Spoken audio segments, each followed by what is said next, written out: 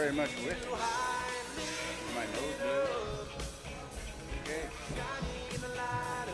Good.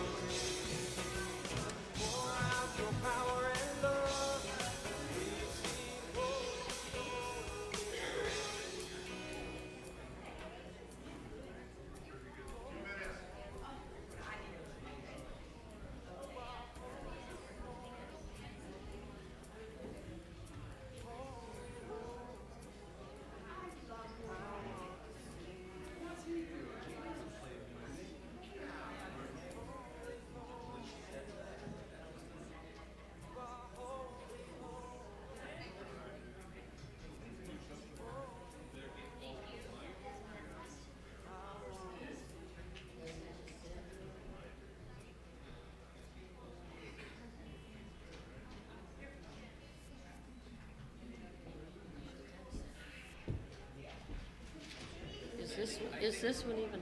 Yeah, it'll be on. Okay. Actually, I'll go make sure.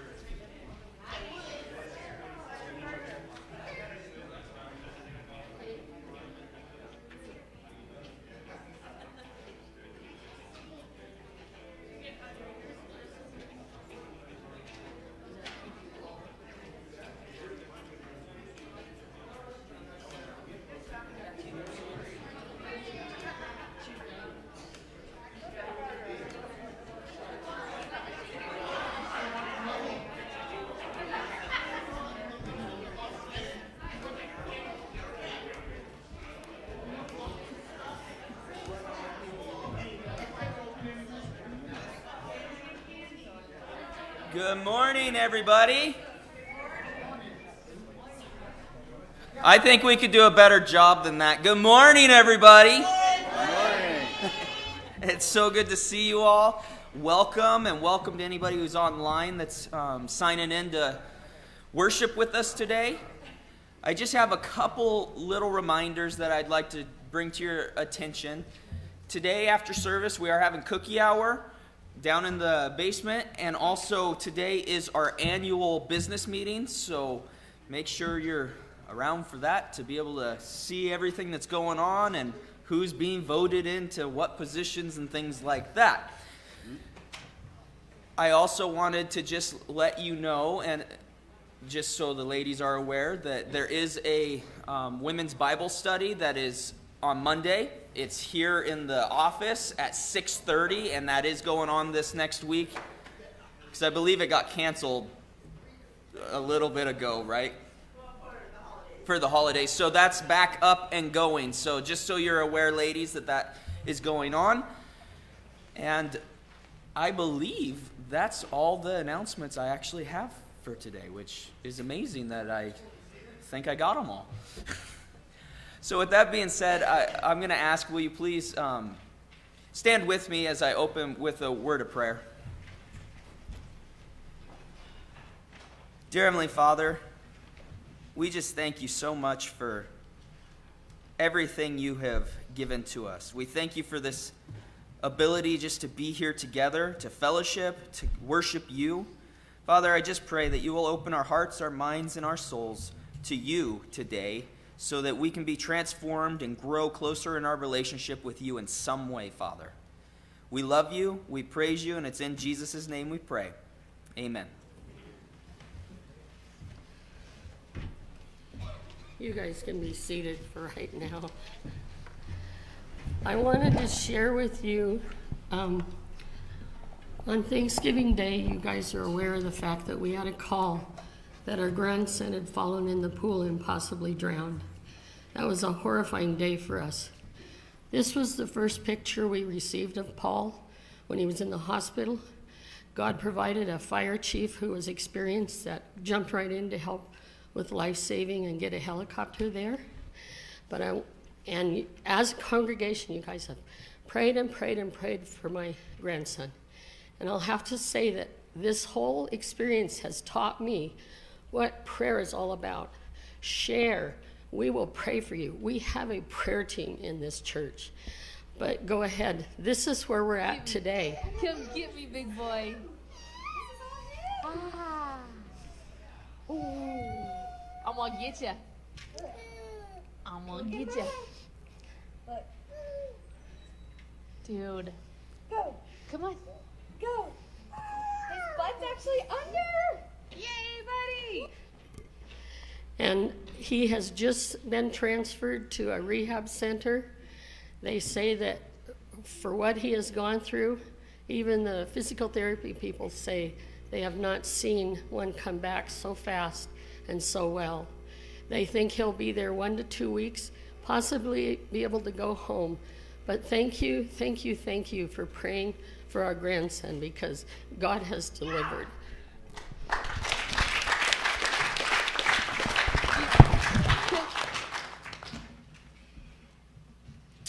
Okay, Philippians 2:9. Therefore God exalted him to the highest place. Am I on the wrong one? Okay, Psalm 138. Excuse me. May all the kings of the earth praise you, O Lord, when they hear the words of your mouth. May they sing of the ways of the Lord, for the glory of the Lord is great. Though the Lord is on high, he looks upon the lowly, but the proud he knows from afar.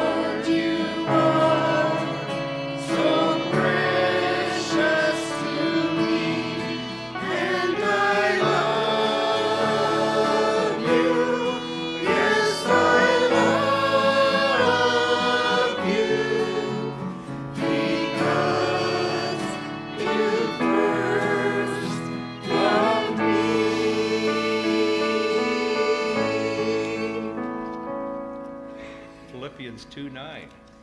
Therefore God exalted him to the highest place and gave him the name that is above every name.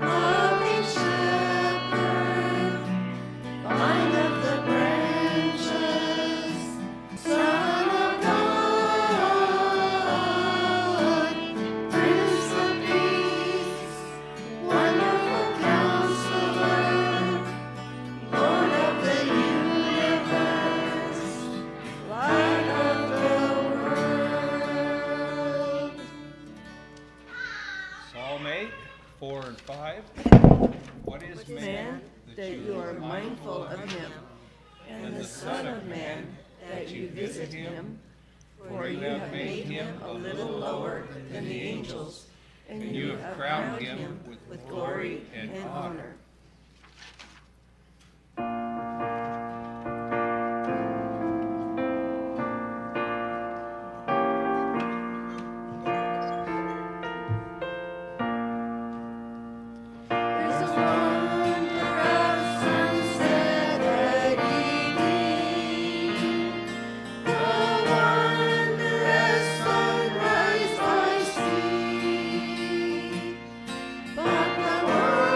wonder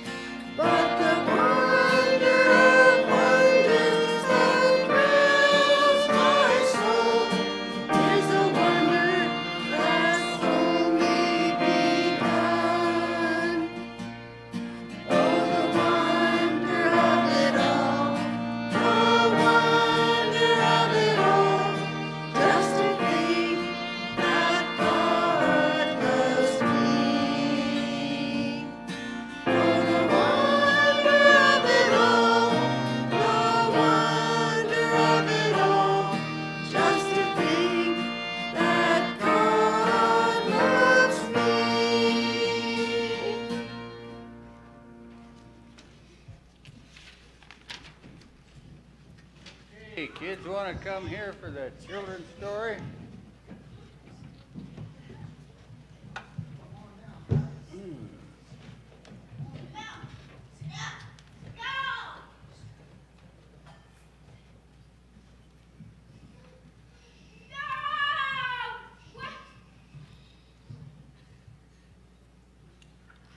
Okay. Does anyone remember what the first verse in the Bible is? The first people in the Bible. That's pretty good. I see a hand back there. Yeah, that's you.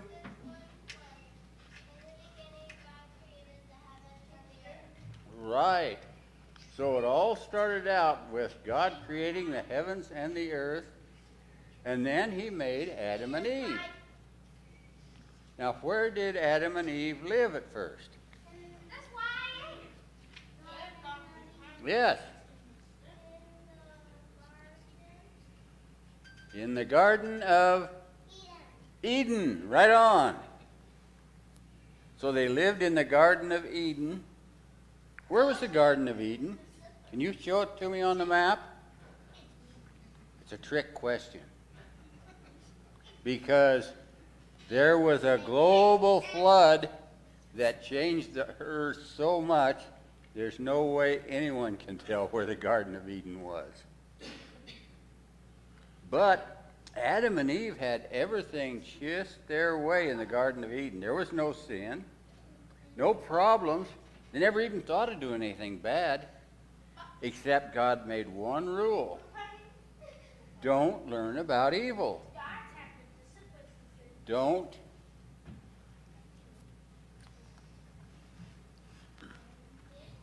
eat from the fruit of the tree of knowledge of good and evil. But they were people just like us, and they just up and ate from that tree. And God kicked them out. And now, instead of having one rule that said, don't eat from that tree, now they had to have all kinds of rules to keep them from doing things that they think about that were bad. And the problem is they got lots of people on the earth. They started getting worse and worse. And they were cheating each other and beating each other up and killing each other and lying to each other. It was pretty terrible. It wasn't what God had planned for people to behave.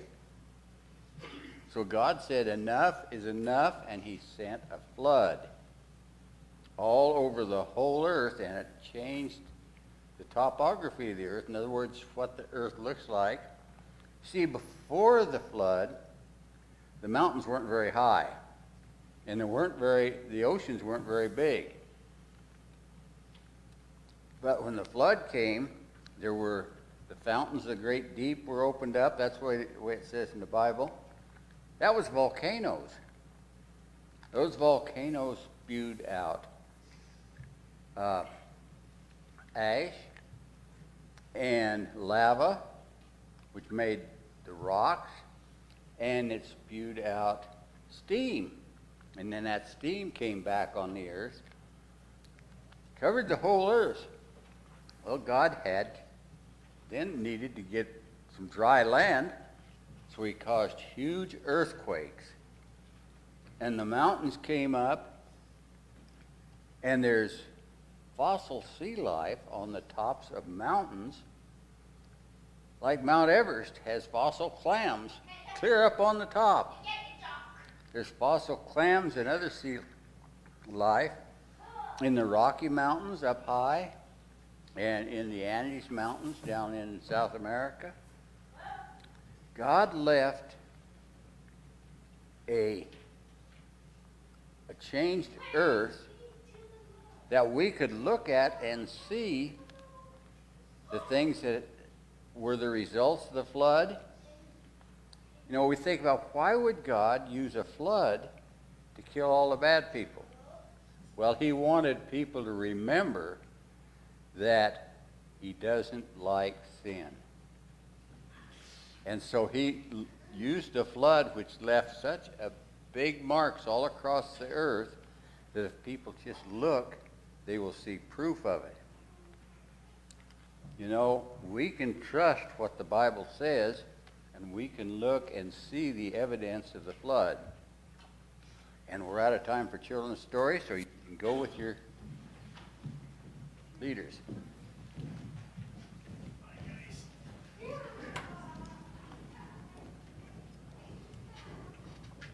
job. Thank you. Okay, if you would stand as we prepare for communion.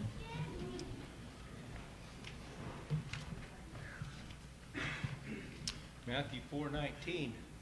Then he said to them, "Follow me, and I will make you fishers of men." They immediately left their nets and followed him.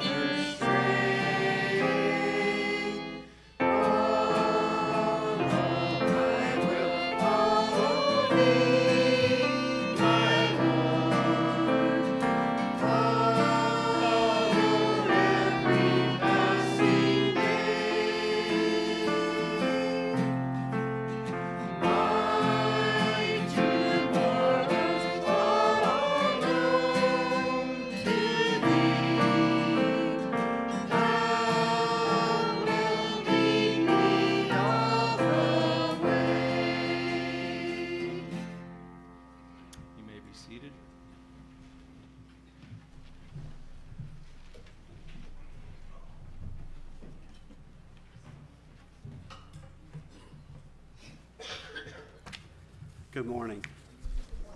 Somebody asked this morning, how's retirement going? And I'm going, so a little update on that.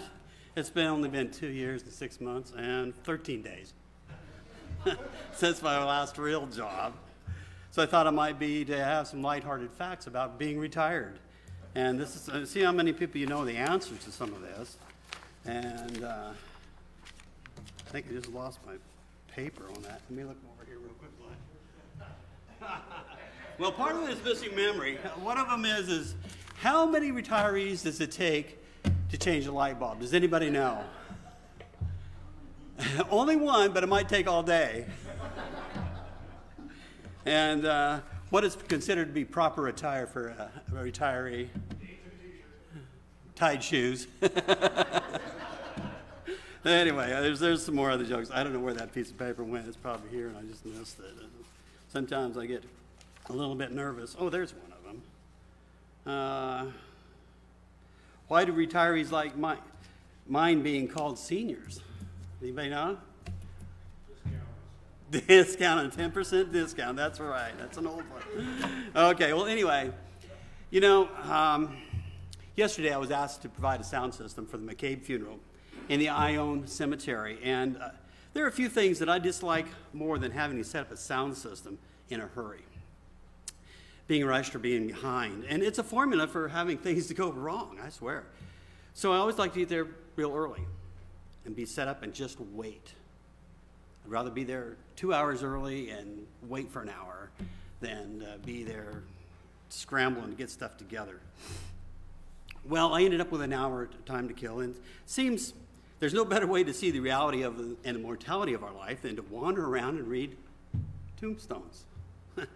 Some of the graves, there must have been the settlers that came over in a wagon train. I mean, it's really interesting to me.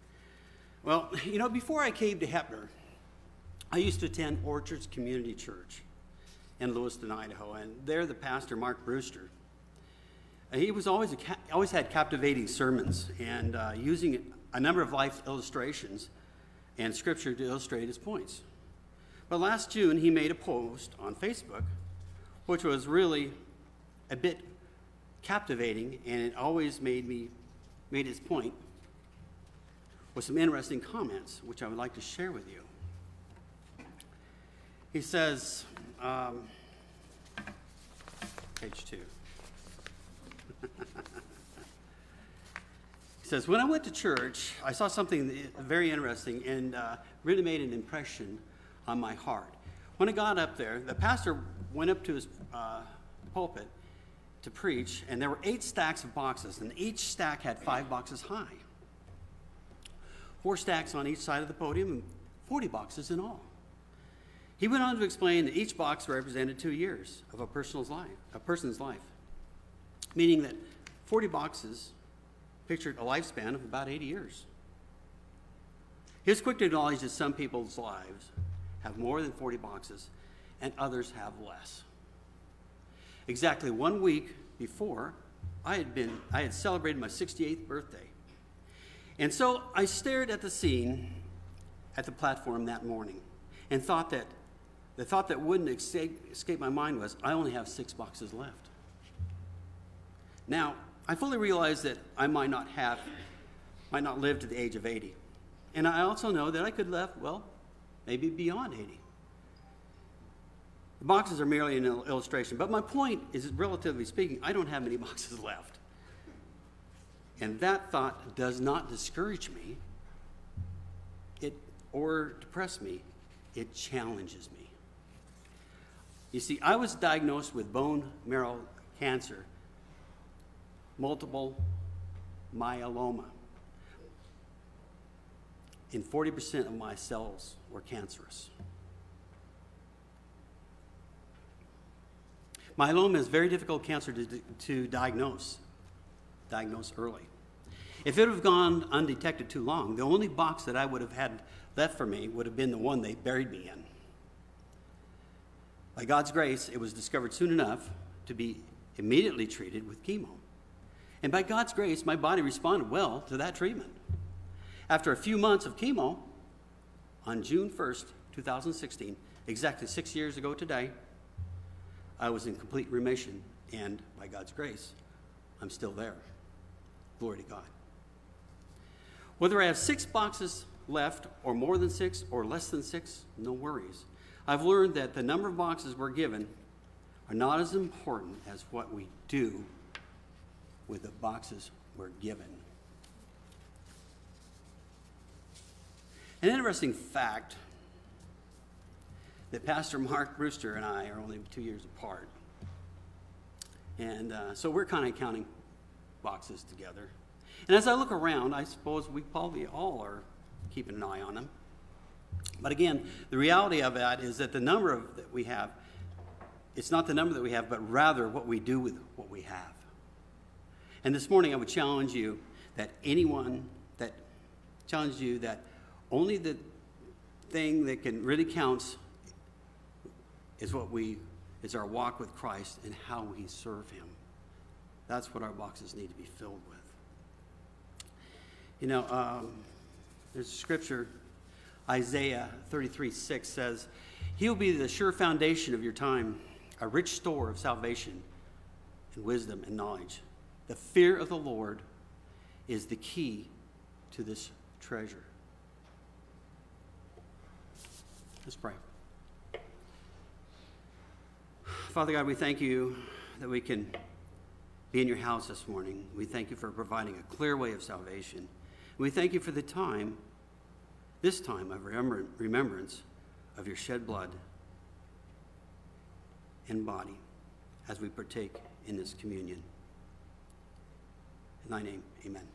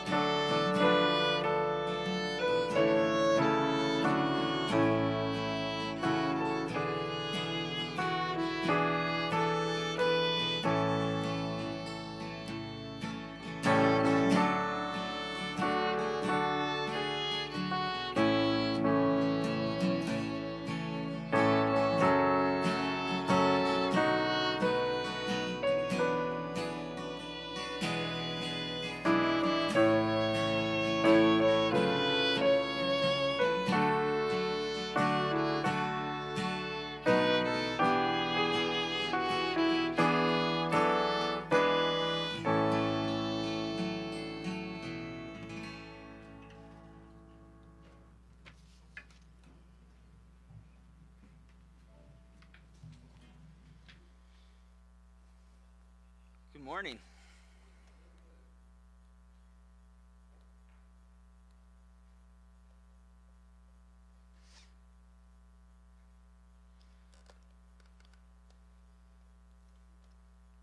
As you all know, we've been continuing to go through Exodus, and we're going through the story of how God brought the Israelites out of Egypt, and we're going to continue to go through this story as he brings them out of Egypt into the desert, creates the old covenant with them, and ultimately brings them to the promised land. There's a lot that we can learn throughout this story, this large story of the Israelite people, and a lot that we can apply. And I found a story that it's a short story, but I found it quite interesting. It's from Today in the World, and it tells how in February 1980, the U.S. Olympic hockey team, they slipped its foot into a glass slipper and walked away with a gold medal at Lake Placid, New York. See, those collegians had shocked the world by upsetting the powerful Soviet team.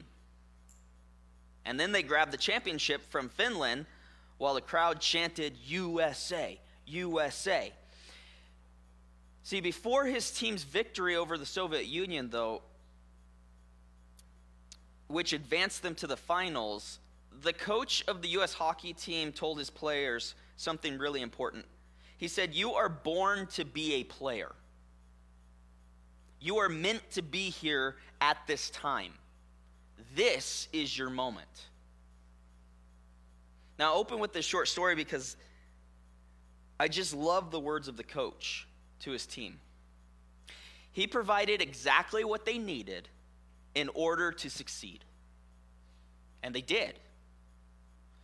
See, in a much greater sense, God provides everything you need to execute his will.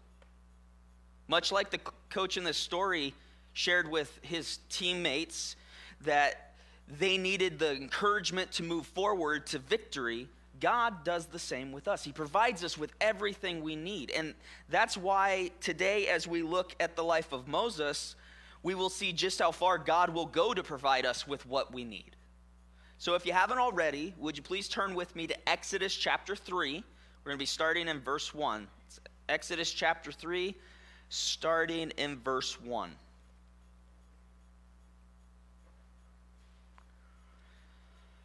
Now God's word reads, "Now Moses was pasturing the flock of Jethro, his father-in-law, the priest of Midian. And he led the flock to the west side of the wilderness and came to Horeb." How do you say that? Horeb, am I saying that right? I'm going to have a few words that I might bumble here. Horeb, the mountain of God. The angel of the Lord appeared to him in a blazing fire from the midst of a bush. And he looked, and behold, the bush was burning with fire, yet the bush was not consumed. So Moses said, "I must turn aside now and see this marvelous sight, why the bush is not burned up." When the Lord saw that he turned aside to look, God called to him from the midst of the bush and said, "Moses, Moses." And he said, "Here I am." Then he said, "Do not come near here. Remove your sandals from your feet, for the place on which you are standing is holy ground." He said also, "I am the God of your father, the God of Abraham, the God of Isaac, and the God of Jacob." Then Moses hid his face, for he was afraid to look at God. The Lord said, "I have surely seen the affliction of my people who are in Egypt, and have given heed to their cry because of their taskmasters, for I am aware of their suffering. So I have come down to deliver them from the power of the Egyptians, and to bring them up from the land to a good and spacious land, to a land flowing with milk and honey, to the place of the Canaanites and the Hittites and the Amorites and the Perizzites and the Hivites and the Jebusites. Now behold, the cry of the sons of Israel have come to me. Furthermore, I have seen the oppression with which the Egyptians are oppressing them. Therefore, come now, and I will send you to Pharaoh, so that you may bring my people, the sons of Israel, out of Egypt." So if we were to just stop right there for a moment, we are given our first key point for today, which is that God reveals himself and he calls Moses to serve. This is important for us to see because throughout this revelation and this call to service, a few interesting things are shown to us that God reveals to us about his nature. First, we see that yet again God is showing us that he is not far off and distant. Not by any means. The Lord has heard the cries and the suffering of his people. Therefore, he spurs into action in order to deliver them from Pharaoh and bring them into the promised land that he had promised Abraham all those many years ago. So God reveals himself to Moses through a burning bush in order to use Moses to execute his will for his people. See, this is great news. Great news for us. Because if God can choose a man like Moses, well, there's hope that he can use us as well. Right? You see, Moses was a murderer who is now wandering in the desert up until this point in his life. However, what do we see? Well, we see that God reveals himself and calls Moses to serve. Through this interaction, God is showing us his redemptive power as he takes a sinner like Moses and raises him up for great service. And the good news is that God, through Jesus Christ, is still doing this same thing today within our own lives as well. D.L. Moody wrote the following words next to Isaiah 6:8 in his Bible. He said, "I am only one, but I am one. I cannot do everything, but I can do something. What I can do, I ought to do. And what I ought to do, by the grace of God, I will do." See, Isaiah 6:8 tells us, "Then I heard the voice of the Lord saying, 'Whom shall I send, and who will go for us?' Then I said, 'Here I am, send me.'" You see, in the same way that Moody understood Isaiah 6:8, likewise, we all need to have a willing heart to be sent and used by the Lord when he calls us. Let me kind of restate that. We need to have a willing heart to be sent and used by the Lord when he calls us. Doesn't mean, "Oh, I'm not available today, Lord. I got things I got to get done first." No, when he calls us, we need to be willing to serve. It doesn't matter that we're imperfect sinners like Moses. God can and will use us if we are willing to submit to his will and let him lead us. So that through the power of Christ, we can all serve our purpose, because we do all have a purpose in spreading the good news of redemption and salvation that is now available and offered to all. Secondly, though, through this encounter Moses has with the Lord, we also learn that God is holy. Therefore, when we interact with God, he should always be given the highest reverence we can possibly give. We even talked about this a little bit in Sunday school today. Realizing who God is and giving him the honor and the authority that he deserves. Moses is told to not come any further and that the ground is holy. See, God even makes the ground holy when his presence is there. Moses then, after realizing exactly who God is, he hides his face because he's afraid to look upon the Lord. See, this is a great example of the reverence we all should have regarding the Lord. Rod Cooper once said, "Now whether we eat, whether we drink, whether we play, whether we work, all of it is to be done in the presence of God and for his glory." See, we are a people who are constantly to be available to him. Therefore, if we have no worship on Monday, no worship on Tuesday and Wednesday and Thursday and Friday and Saturday, how can we expect to have worship with God on Sunday?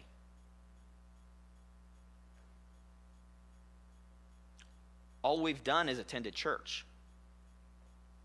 Worshiping the Lord with true reverence and fear is a result of being available to him on a daily basis, understanding he deserves it all. When we come to him in prayer, when we come to commune with God, when we worship the Lord, we need to remember to come to him with respect that is full of fear and reverence. For God is holy, and he alone is deserving of such respect from us. And brothers and sisters, I'm not meaning to harp on anybody, but we do a poor job of remembering God is holy. We oftentimes get so caught up with life, right? What I need to get done, instead of taking the time to remember who God is and saying, God, what do you want me to do? It's okay to take a breather. And the American culture is horrible at this. We're a go, go, go, go, go, go, go, go, go, go society. Other people across the world, time doesn't mean the same thing that it means to us. So as our culture is around us, we have to remember to take the time to stop, worship God, remember he's holy, and answer his call.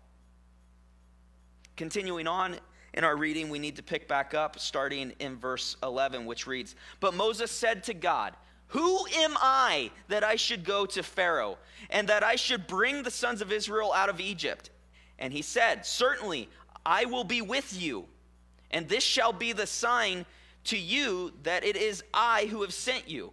When you have brought the people out of Egypt, you shall worship God at this mountain.' Then Moses said to God, 'Behold, I am going to the sons of Israel, and I will say to them, the God of your fathers has sent me to you. Now they may say to me, what is his name? What shall I say to them?' God said to Moses, 'I am who I am.' And he said, 'Thus you shall say to the sons of Israel, I am has sent me to you.'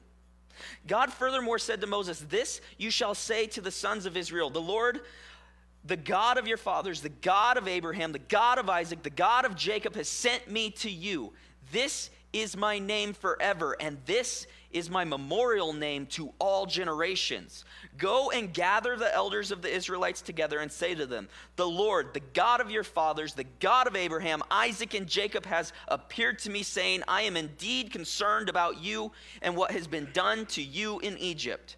So I said, I will bring you up out of the affliction of the Egyptians to the land of the Canaanites, the Hittites, and the Amorites, and the Perizzites, and the Hivites, and the Jebusites, to the land flowing with milk and honey. They will pay heed to what you say. And you, with the elders of Israel, will come to the king of Egypt, and you will say to him, the Lord, the God of the Hebrews, has met with us. So now please let us go a 3 days journey into the wilderness, that we may sacrifice to the Lord our God. But I know that the king of Egypt will not permit you to go, except under compulsion. So I will stretch out my hand and strike Egypt with all my miracles, which I shall do in the midst of it. And after that, he will let you go. I will grant this people favor in the sight of the Egyptians, and it shall be that when you go, you will not go empty-handed. But every woman shall ask of her neighbor and the woman who lives in her house articles of silver and articles of gold and clothing, and you will put them on your sons and daughters. Thus you will plunder the Egyptians. See, now there's a lot of information given to us here. However, if we were to boil it all down, we come to the second key point for today, which is that God provides comfort and reassurance.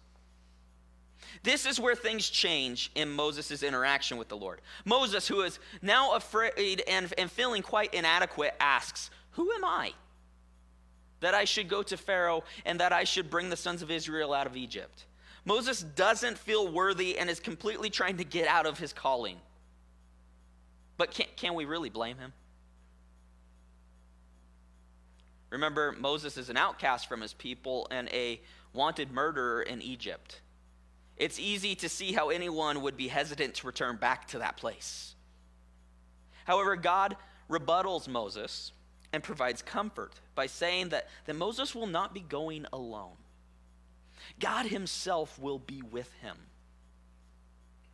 What comfort, what reassurance that should have been there for Moses. But yet again, Moses lets fear grip him, in which we see that he questions God a second time. Moses is now worried that the people won't even believe him, and they are going to want proof, some type of proof. So God again provides comfort and reassurance to Moses. God does this through giving his name, I am, as proof, as well as providing his entire war plan. Did you catch that in all the details? God said exactly what's going to happen, down to the very fact that in the end they will plunder all of Egypt as they leave. God reveals all the details to show that he is in complete and utter control of the situation. Pharaoh's nothing to God. Moses need not fear, for God, the great I am, will be with him, and he has the winning plan. God wants Moses to take the leap of faith and place his life into God's more than capable hands. God provides comfort and reassurance so that Moses can fully execute God's will. The great news is God provides comfort and reassurance for you and I as well. In 2 Corinthians chapter 1, verses 3 through 4, it says, "Blessed be the God and Father of our Lord Jesus Christ, the Father of mercies and God of all comfort, who comforts us in all our affliction, so that we will be able to comfort those who are in any affliction with the comfort with which we ourselves are comforted by God." God is with all of us who have Jesus Christ as our Lord and Savior. He has a plan, and he has executed it perfectly through Christ. We are saved. And the great part is he's even revealed the ending.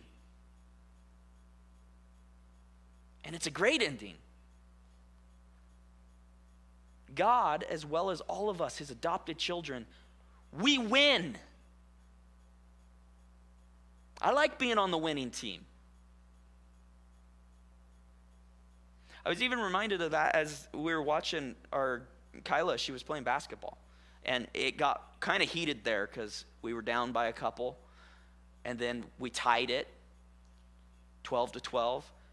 And right at the end, someone got fouled on our team. And she shot that one shot and it went in. So now we're up by 1. And we had seconds to go.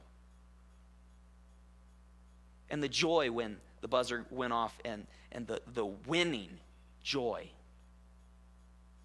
We should have the same type of joy when we see our football team wins when it comes to living for God. Because we win. We've already won. But oftentimes, aren't we walking around like we've lost the battle? Right? We need to not hang our heads low. We should be a light in this world that when people see us walking, that they go, "Why are you so happy in this world?" Well, because I'm on the winning team. I'm saved because of Jesus Christ. And when he comes back again, he's going to fix all of this. That should be where our heart is. Therefore, we should not let fear grip our souls. Instead, we must faithfully execute Jesus' will as we wait for his glorious return. A.W. Tozer once said, "God is looking for people through whom he can do the impossible." What a pity that we plan only the things that we can do by ourselves. Don't be afraid to let the Lord use you in this life. Be bold to submit to his power and let him lead you to share the truth of the gospel with all the boldness you possibly can. For you are not alone, just as Moses was not alone. The Lord is with you, and he is providing you with everything you need for his glory to shine out. Moving forward, however, we come to see that God is not quite done providing yet. Picking back up in chapter 4, starting in verse 1, it reads, "Then Moses said, 'What if they will not believe me or listen to what I say? For they may say, the Lord has not appeared to you.' The Lord said to him, 'What is that in your hand?' And he said, 'A staff.' Then he said, 'Throw it on the ground.' So he threw it on the ground, and it became a serpent, and Moses fled from it. But the Lord said to Moses, 'Stretch out your hand and grasp it by its tail.' So he stretched out his hand and caught it, and it became a staff in his hand, that they may believe that the Lord, the God of their fathers, the God of Abraham, the God of Isaac, the God of Jacob, has appeared to you. The Lord furthermore said to him, 'Now put your hand into your bosom.' So he put his hand into his bosom, and when he took it out, behold, his hand was leprous like snow. Then he said, 'Put your hand into your bosom again.' So he put his hand into his bosom again, and when he took it out of his bosom, behold, it was restored like the rest of his flesh. If they will not believe you or heed the witness of the first sign, they may believe the witness of the last sign. But if they will not believe even these two signs or heed what you say, then you shall take some water from the Nile and pour it on the ground. And the water which you take from the Nile will become blood on the dry ground.' Then Moses said to the Lord, 'Please, Lord, I have never been eloquent, neither recently nor in time past nor since you have spoken to your servant, for I am slow of speech and slow of tongue.' The Lord said to him, 'Who has made man's mouth? Or who makes him utter or mute or deaf or seen or blind? Is it not I, the Lord? Now then go, and I, even I, will be with your mouth and teach you what you are to say.'" See, the third key point for today is that God empowers Moses. Just look at the extent God goes to. Moses, yet for a third time, tries to reject God's calling. I do find it quite funny that in verse 10, Moses says that he's not eloquent in speaking and is slow of tongue.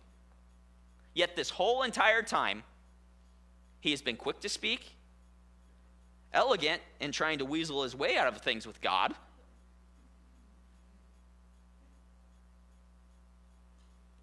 He was also a prince in Egypt at one point. Royalty has to know how to speak.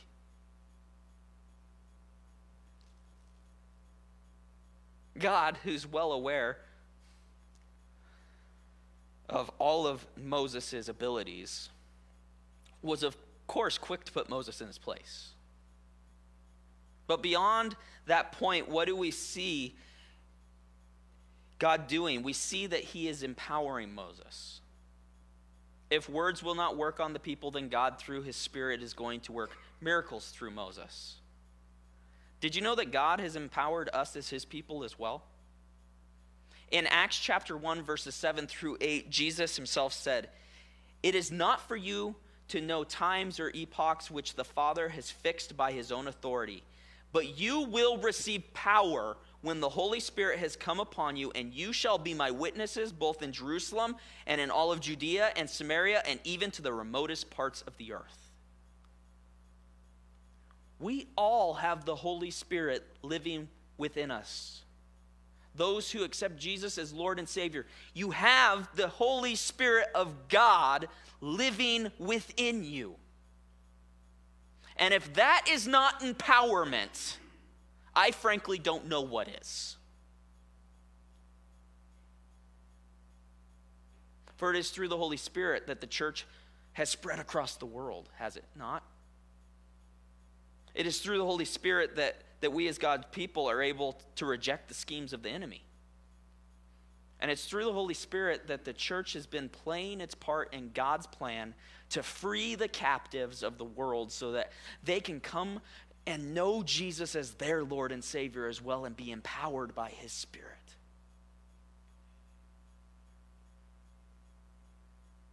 Just as God provided for Moses by empowering him to free the Israelites from slavery, he has also empowered each and every one of us so that we can execute his perfect will by seeking the lost and enslaved of this world, breaking their chains through the power of Christ and watching them walk into salvation. That's a powerful thing. That's a life-changing thing. God has empowered us. However, the story's not quite finished. Continuing on to verse 13, we have just a few more verses to look at for today.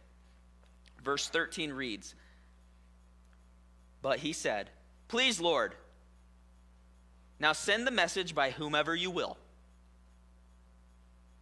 Then the anger of the Lord burned against Moses, and he said, 'Is there not your brother Aaron the Levite?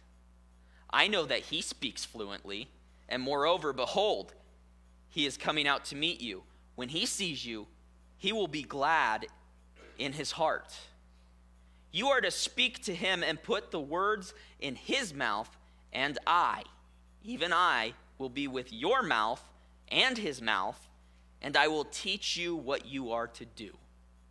Moreover, he shall speak for you to the people, and he will be as a mouth for you, and you will be a mouth for you, and you will be as God to him. You shall take in your hand this staff, with which you shall perform the signs.'" Now, the final key point for today is that God silences Moses. Now, this last point may seem kind of insignificant compared to all the others. You know, God providing comfort, his power, his strength, all those other things. This may seem very insignificant.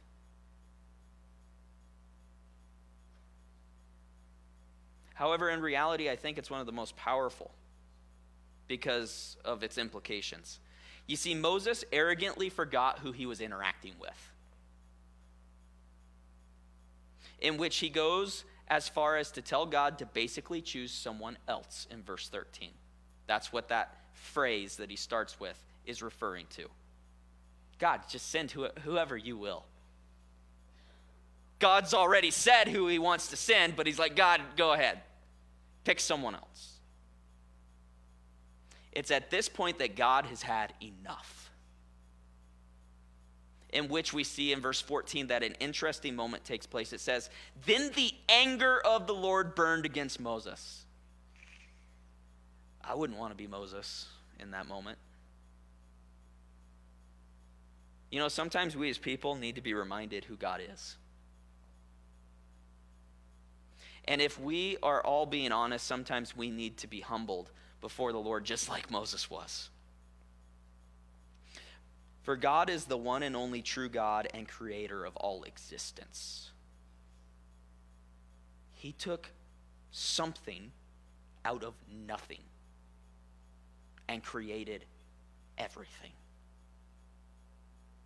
He alone is holy and worthy to be praised and respected above all else.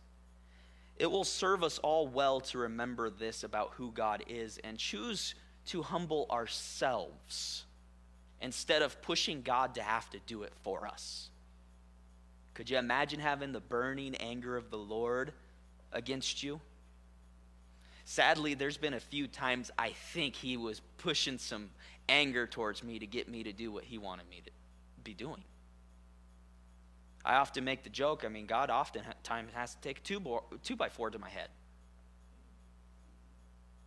It would do us well to humble ourselves before the Lord so that he doesn't have to do it for us.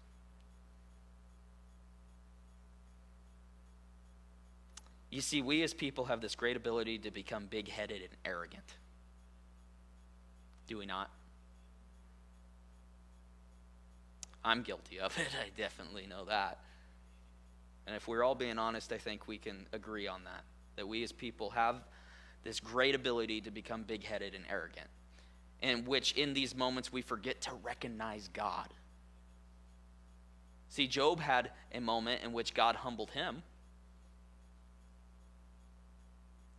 And after God humbled him, he submitted. King Nebuchadnezzar had plenty of moments in which God humbled him, and even King Nebuchadnezzar recognized God after that. And sadly here, Moses has a similar moment. All Moses was focused on was trying to weasel his way out of his calling, in which, because of that arrogance, God's loving correction had to be applied to his life. Moses failed to understand what a privilege it is to be called and used by the living God of Abraham, Isaac, and Jacob. So here we see that God silences Moses with a rebuke, in which Moses, at this time, finally gets the point.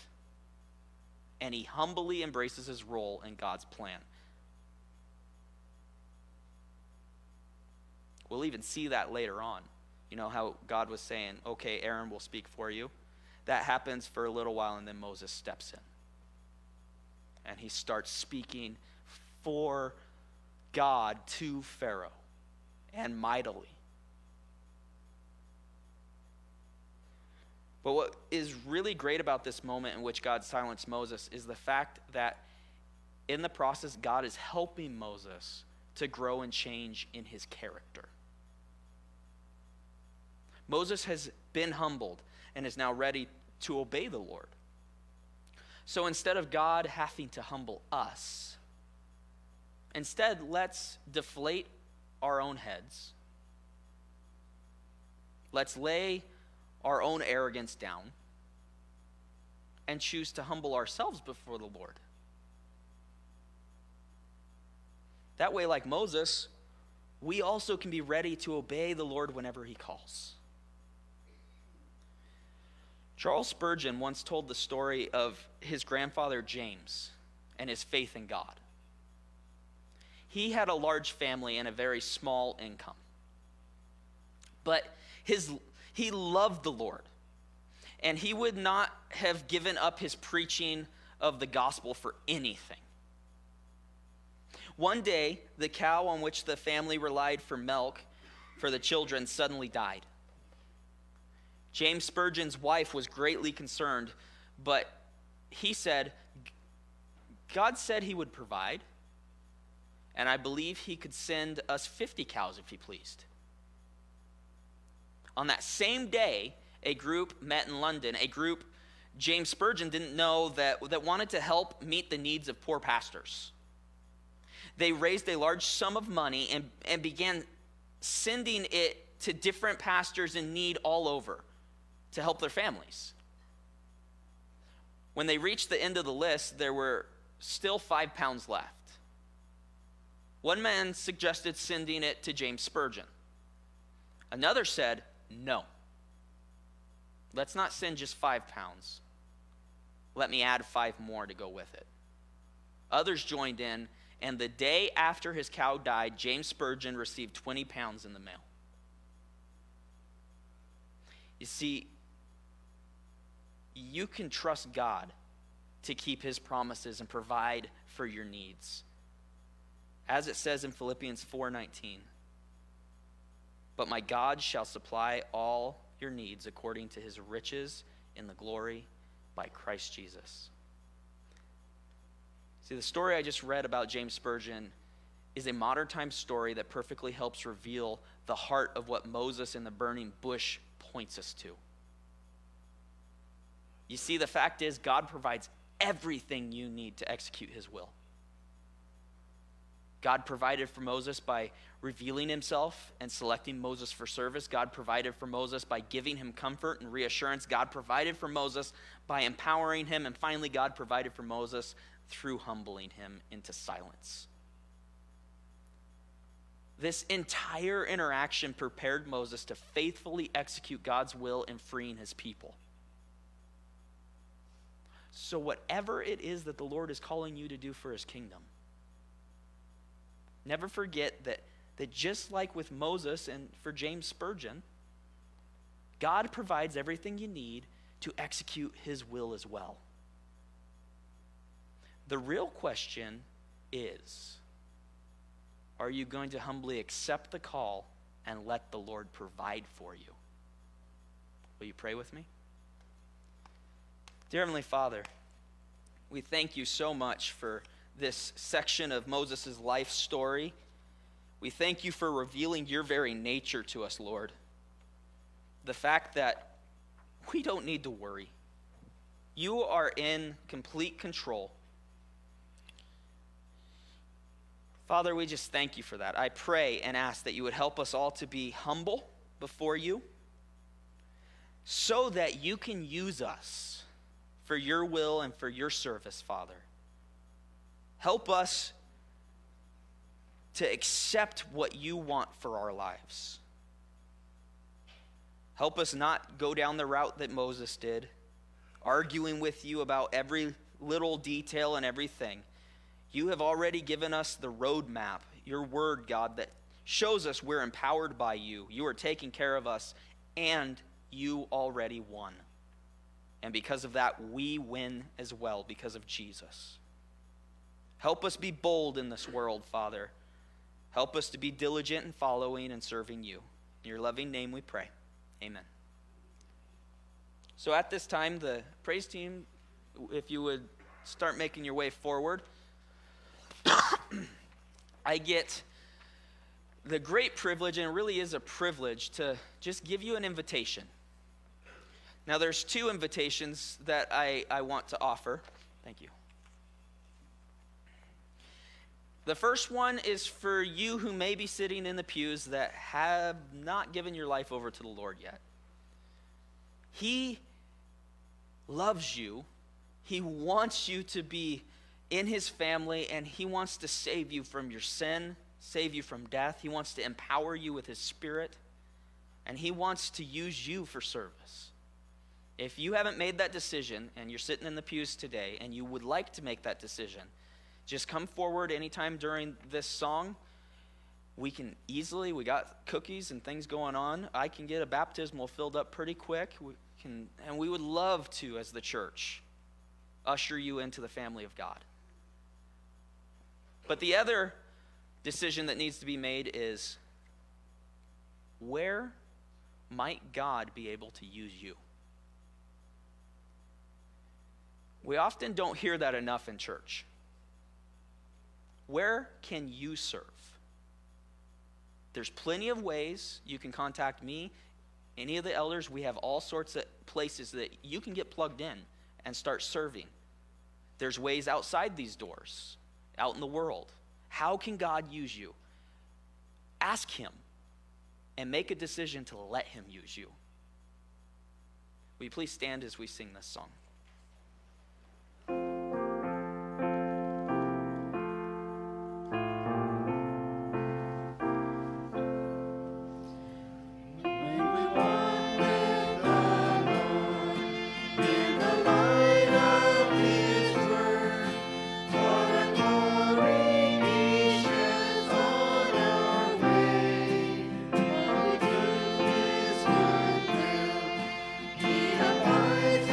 With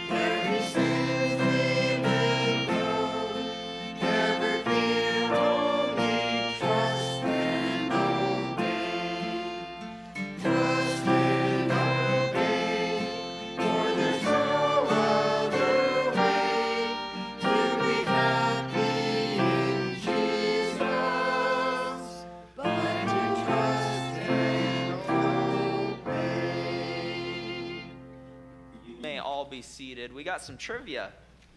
Moses' father-in-law was also called what? Jethro. Last week, what was his other name that he went by? Raul. What did Moses do when he was afraid to look upon God? Turned his face. Yeah, he hid his face, and I think that was a wise decision.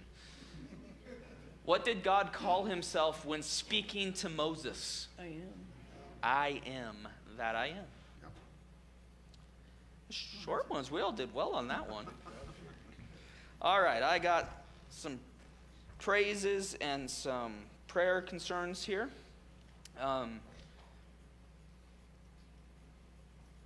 Jocelyn has a praise that her mom is doing better after the cortisone shot. Is that correct? Yep. So she got a cortisone shot and she is doing better. So that is a praise. Praise the Lord. Also prayer, McKaylee.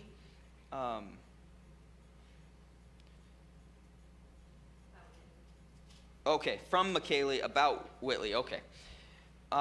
Whitley went to her doctor, had her heart monitored, showing signs of her heart going up and down, waiting to see the doctor for more answers. So we had been praying that she was having some heart fluctuations, and so the tests have been done, and now we got to wait and find out what they have to say about what's going on.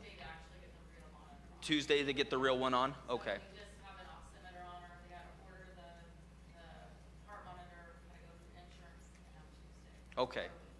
And she'll be on that for a week? Okay. Please be praying, and that's for Whitley. Be praying. Bonnie Hall, continue prayers for her great-grandson. His heart procedure went well.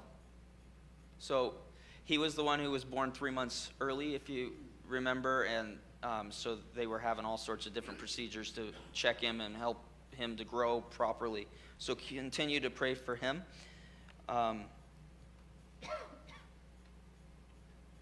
I'm just going to echo the praise from Mary Kay earlier about her grandson. That is a praise, to see God does work. Our prayers are heard, and he answers prayers. Also, Georgia, she is asking for prayers for Doug. His health has really took a turn for the worse. He's not doing very well, so prayers for Doug. And also be praying for them, because during their Christmas visit with their family, they had a pipe burst here. And from what I heard, it was burst and going for quite some time before one of the neighbors figured it out and was able to call the city to get the water turned off and stuff like that. So that's never a good thing to deal with at all. Also,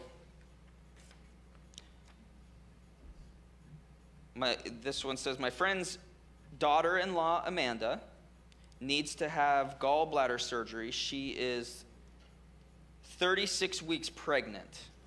Oh, that's from me. That one's from you? Or what? That was from me. Okay, making that I didn't have a name, so I was just going to read it. So please, prayer for her and her baby. That's Amanda and her baby. And also, this is from Dan and Deb. Please pray for family and friends in the community of Salem. And is that Alabama?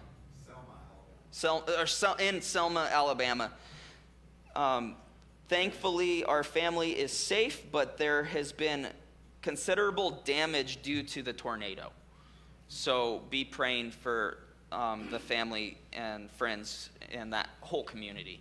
It's always a tragedy when weather acts like weather, and we aren't ready for it. So is there anything I may have missed? Yes. Pastor, we should remember the Gould family and the Nelson family, the loss of Kelly. Yep, And, the Nelson family and what's the last name of the Gould? They have a different name. Stutzman's. Stutzmans? Yeah. Yeah, they were involved in the accident that bad car accident, and just prayers for not only the family, but a lot of the community has been impacted by that as well. So all those who have been impacted by that. Okay, Quentin, Doreen Reed, she used to worship here, and she is our brother's mother, and she died last night. So keep the Grace and the Reed family in your prayers. Okay. And also I wish you'd pray for my kids because their dad died a week ago.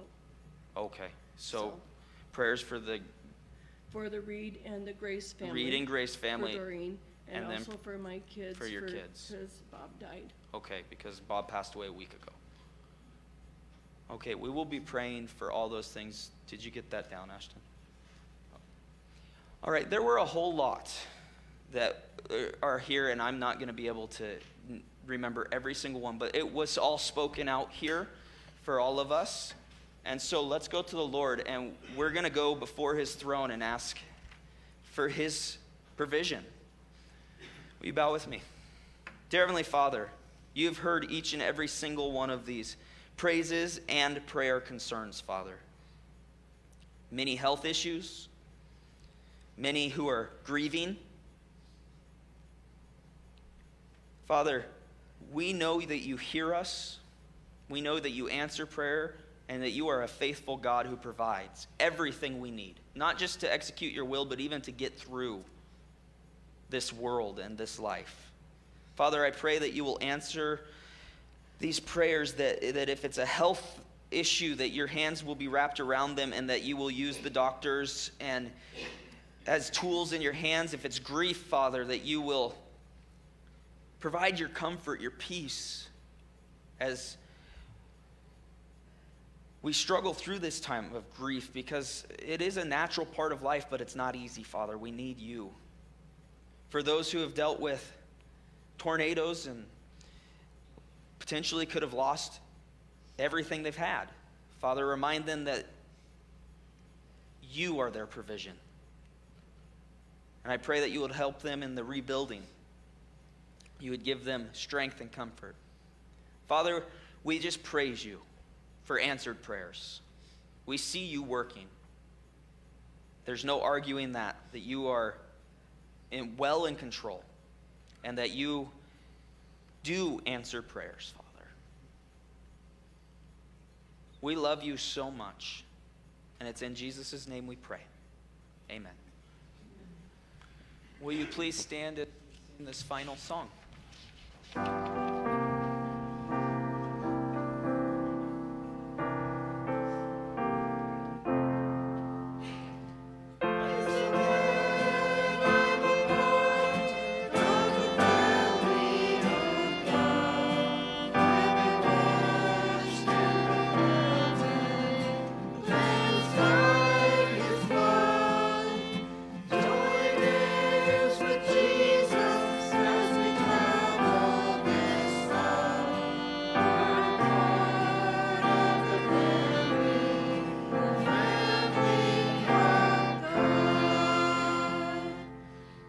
Cookie hour, and have a blessed week. You are dismissed.